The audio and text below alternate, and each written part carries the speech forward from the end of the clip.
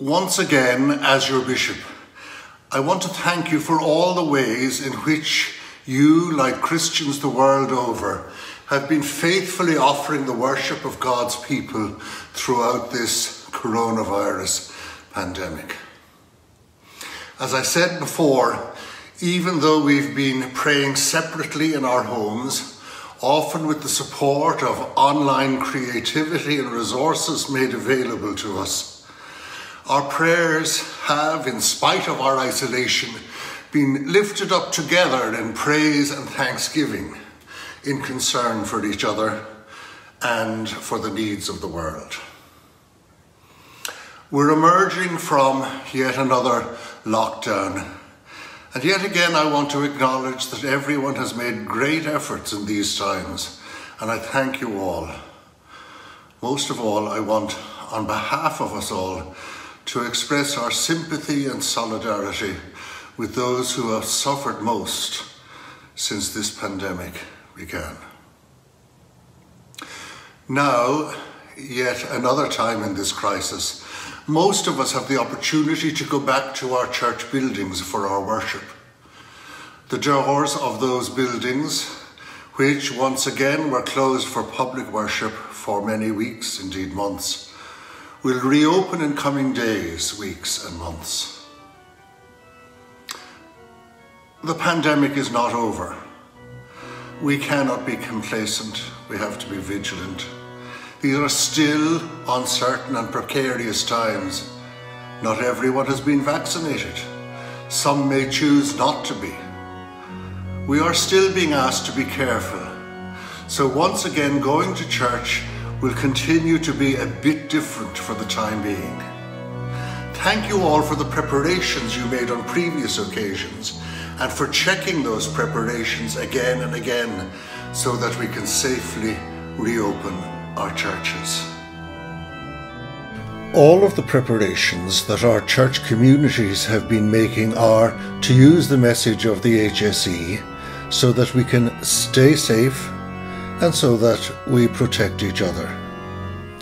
Everything is based on the government's Return to Work Safely protocol, which it published last year, and which has been implemented in the Church of Ireland's own protocols for the return to in-church worship.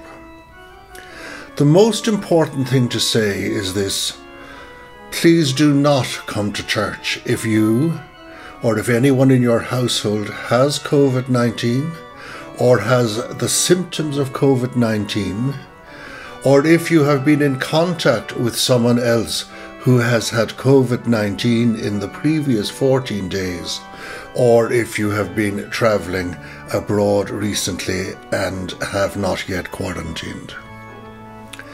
Service times may not always be what they always used to be.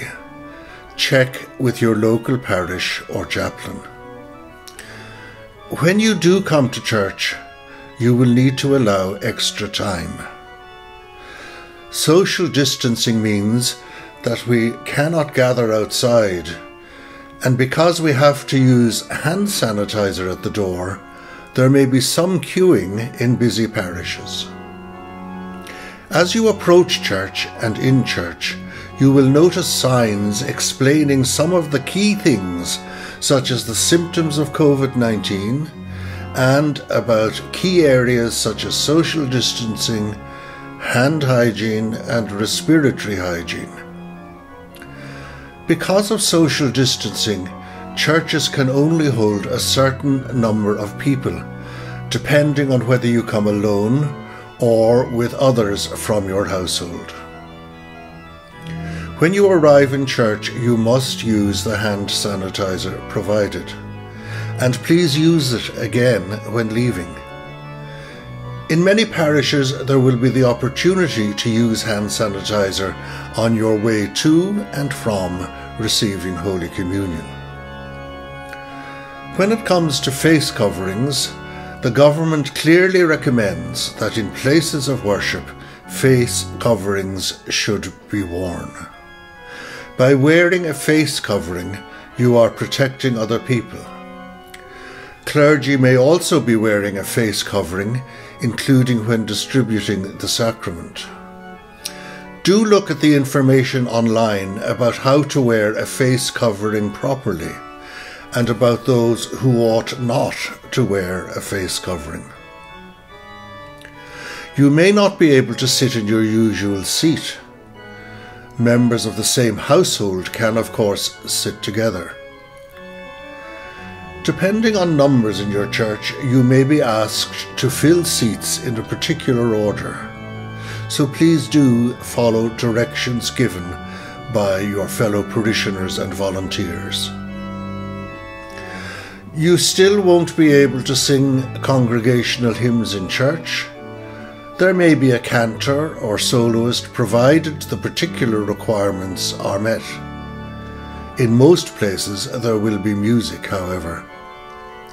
Please remember to bring your own tissues, to use them as advised, and to deposit them in the closed bins provided.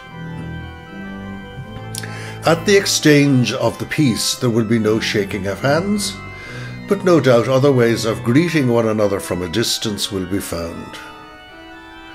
When you come forward to receive Holy Communion, please remember to keep the 2 meters distance also. Although sharing the cup at Holy Communion is an important part of our tradition, for now you will receive Holy Communion in one kind, just the bread only. In some parishes you may be offered the Holy Communion immediately before leaving the church. As part of keeping everyone safe during this pandemic, parishes are asked to keep a record for a few weeks of who has been in church, just in case they need to be contacted. Parishes will do this in different ways, perhaps a list or by writing your names on the order of service and leaving it in a designated place. Unfortunately for now, there can be no hospitality after church, and please observe social distancing as you leave church too. Once again, thank you to everyone who's been working so hard to get our church buildings open for public worship again. Remember, all of this is about staying safe and protecting each other, loving our neighbour. This is all very functional, but let us gather, remembering what the Psalms invite us to do. Come, let us worship. O worship the Lord in the beauty of holiness. Welcome back to church.